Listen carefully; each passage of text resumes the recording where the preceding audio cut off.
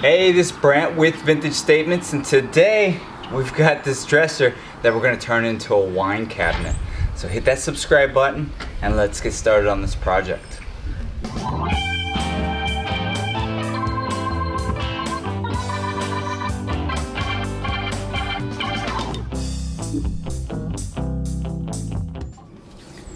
Alright, when I bought this piece, I sight unseen bought a couple of them together.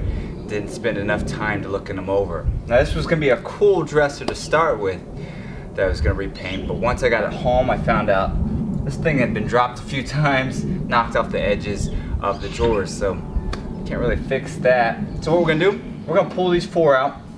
We're going to get rid of this broken little decor piece here. Pull those out. We're going to look at the subframe, see how we can modify it. We'll cut it, we'll get it all fixed up.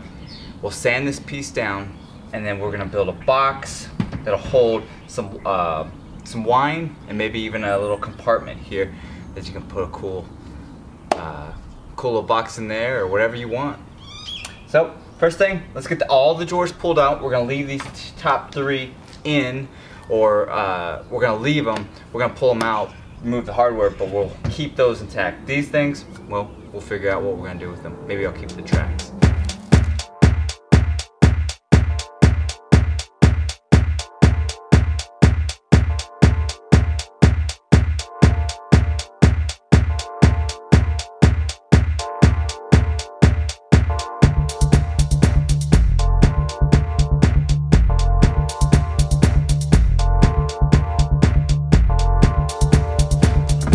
Alright, we got all the drawers pulled out. Now what we're going to start doing is disassembling this. So I'm going to cut this so then I can yank it out of that slot there and pull this side out.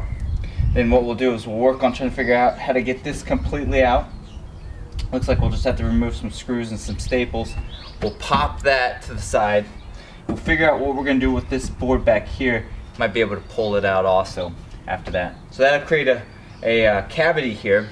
And then we'll buy some plywood, we'll create a new box in there, and then, well, it'll really start transforming here.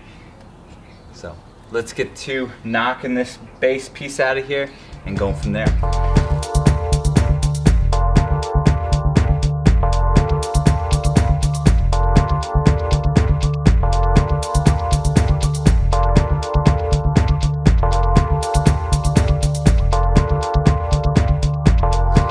Alright, we are ready to start sanding. Got it all broke out here.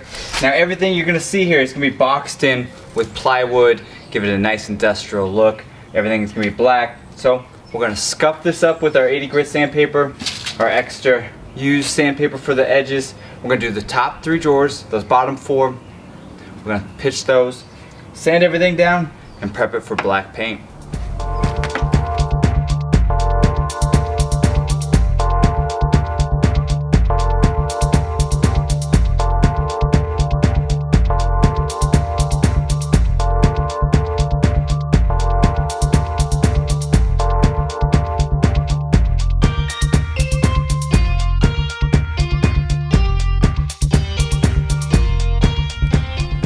Alright, let's get you caught up since my time lapse didn't work on this. We bought a sheet of plywood, a nice sheet of plywood, 4x8. It was about 45 bucks. So we cut it up, we created our base, our sides, our middle breaks, and then our plus signs here out of that. Didn't have much scrap left over, so it worked out perfect. We sanded it down, we scuffed it, the edges, made sure everything lines up nice.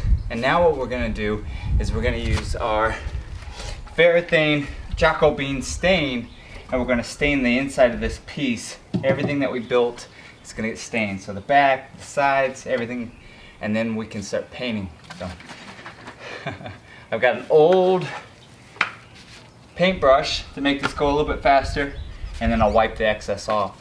So let's get started.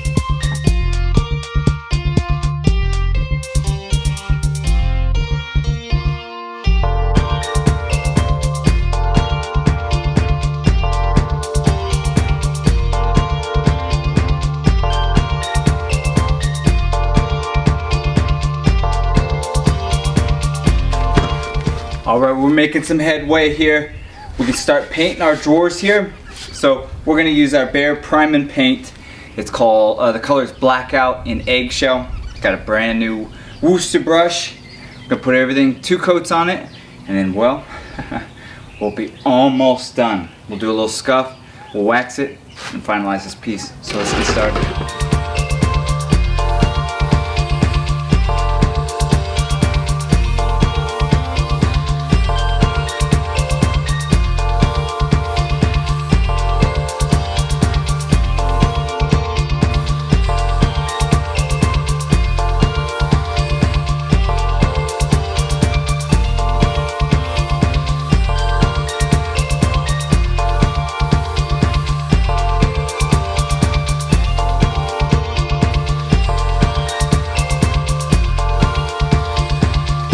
Alright, 2 coats on. We're going to put a mini wax sealer on it.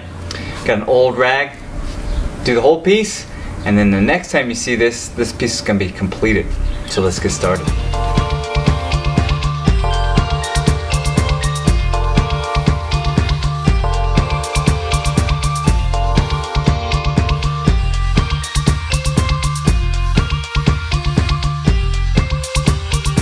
Alright, here it is completed. Blackout paint, Jacobean stain. We took out the drawers, restructured the inside here, made nice wine cabinet, cubbies for a bunch of wine. Got a nice big spot here for anything else you want to put there, glasses or even more liquor.